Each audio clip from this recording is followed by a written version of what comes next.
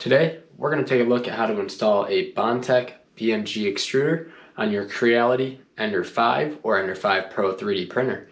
My name's Alex, and this is Modified 3D.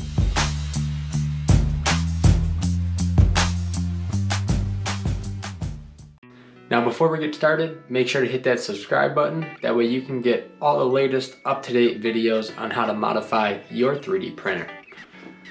Now, the stock extruder works okay on the Creality Ender 5. The Ender 5 Pro introduces an all-metal extruder that you can also see up there. The stock Creality extruders work okay, but they're definitely not going to get the job done if you want to print anything flexible or soft.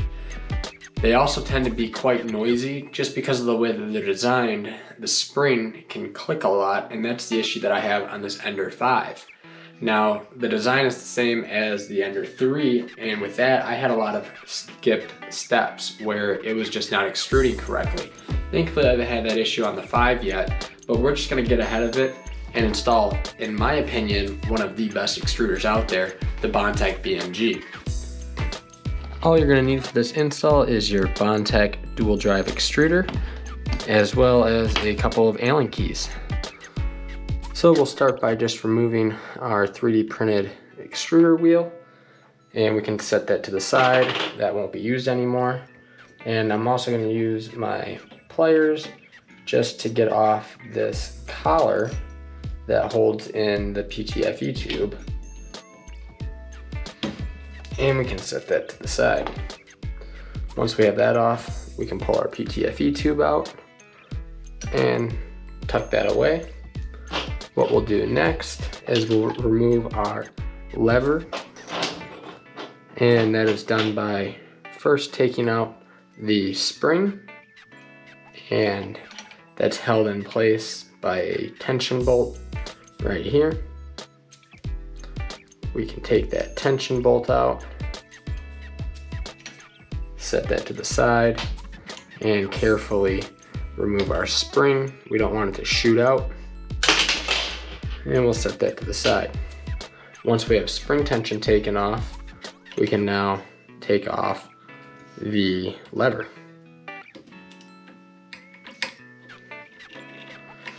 Now you'll notice my extruder is placed on the top of my printer, whereas the stock one is on the side.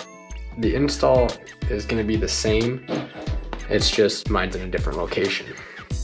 Once we have that off, we can go ahead and remove the 3 other bolts holding it on, and the motor will fall off once that is done, so you are going to want to hold the motor so that you're not dropping it on your bed.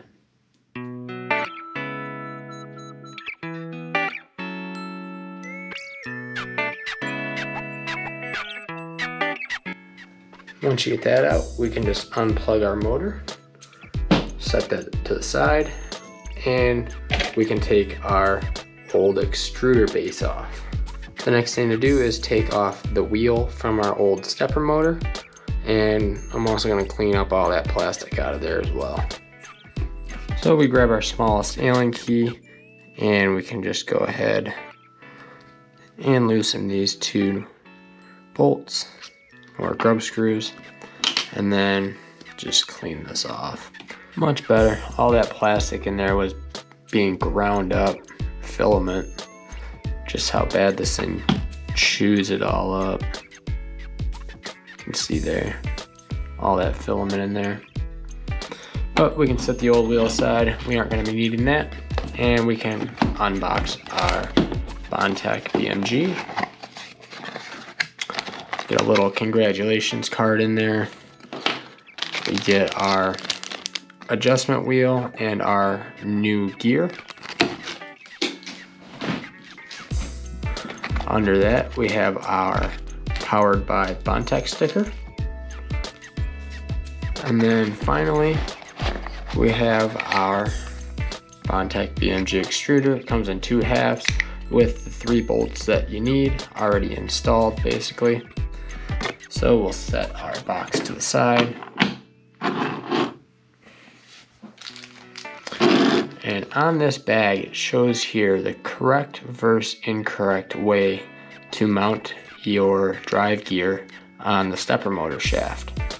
So you want it with the grub screw facing up and not down.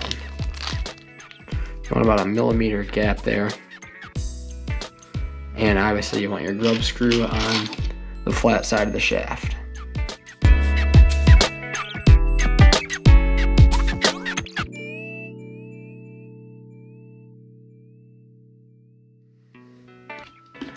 Tighten that down and we're good to move back to the printer.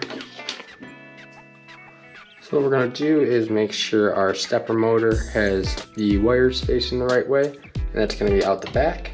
And we're just going to drop the BMG right on top, feed that up to the bottom, and we can tighten down our bolts.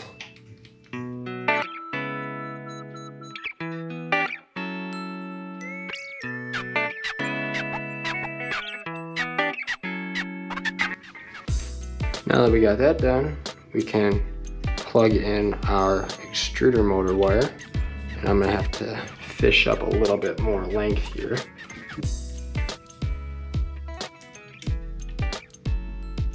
There we go. Got that in place. Now, traditionally you would have to take your wires and flip them because the Bondtech turns in a separate direction than the stock extruder. However, because I have the Th3d EzFirmware, I'm able to edit my firmware to reverse the motor direction in the firmware. So that's what I'm going to show you guys how to do.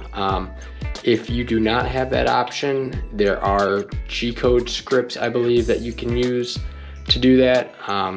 There's also plenty of other videos online on how to edit stock Marlin firmware. Personally, I don't edit stock Marlin firmware. I use the Th3d EzFirmware compiler just because it's much easier and there's a lot less ways you can screw stuff up. So that's what we're gonna do next. Actually, I'm gonna go ahead and plug my ptfe tube in, put this collar back on. But what we'll do is flash that firmware update, and then we can load some filament up and test it. The last thing to do on the install is just take our tension knob, and that screws into the side here and holds our tension lever down in place. For PLA, I like to go all the way tight, and then I back it out about 1.5 turns to 2 turns. Seems to be what's worked for me on the Ender 3 Pro with the Bondtech BMG. So that's gonna be my recommendation for starting out. So what we're gonna do now is just go to ezfirmware.th3dstudio.com, and this is gonna be for version 2.09b of the unified firmware. We're gonna go to easy config and choose our Ender 5. And we do have the new lead screw. This is for printers made after about June of 2020. I'm gonna enable custom printer name, and we call this Project Aries.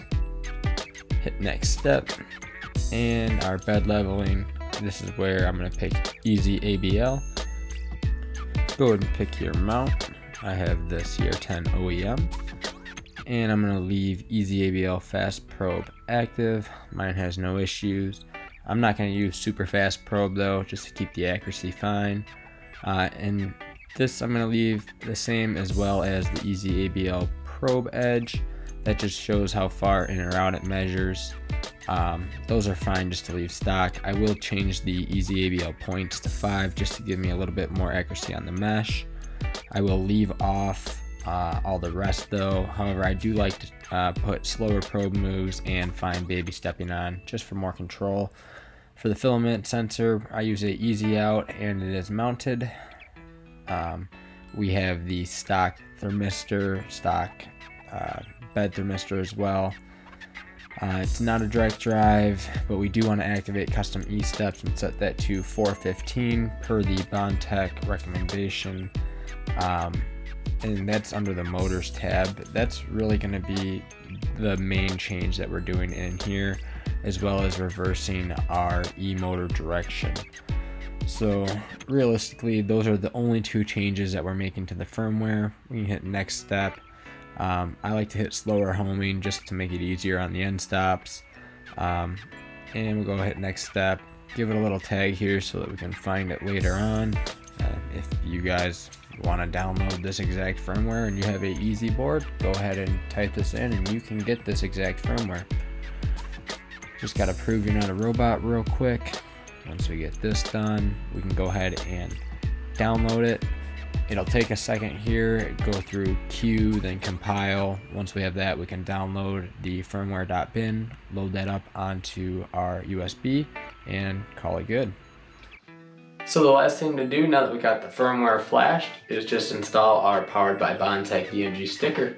And I'm going to do it just like I did on the Ender 3 Pro, which is on the LCD screen, covering up this Ender text, but leaving the dragon. And this is always the best part. And just like that, we have our Bondtech BMG installed and completed. Thank you for watching. If you have any questions, make sure to put them down in the comments. I'll try and get to them as quick as I can. Don't forget to hit that thumbs up button if you enjoyed today's video, and make sure to hit that subscribe button to receive more videos on modifying your 3D printer. Thank you for watching. My name is Alex, and this is Modified 3D.